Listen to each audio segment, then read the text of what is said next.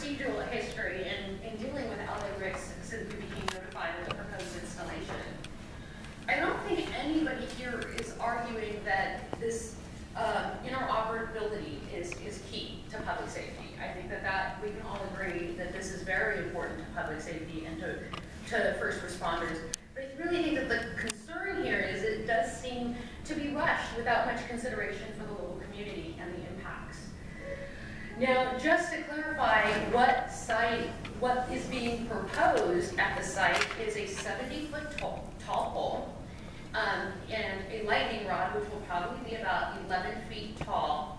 And while we've requested the information, there may or may not be a red flashing light at the top because of the airport, the location, the proximity to the airport.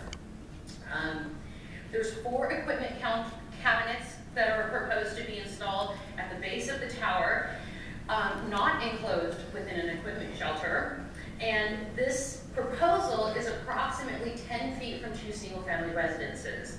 Although we can't clearly identify it because the only site plan we've been provided so far is what you see as Exhibit 2 to your staff report.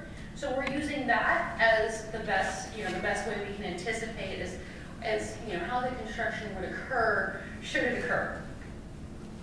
Now, when we first began, and as just as a reminder, just kind of going back to what the LA Bricks presentation provided, as they stated, this project is quickly shrinking.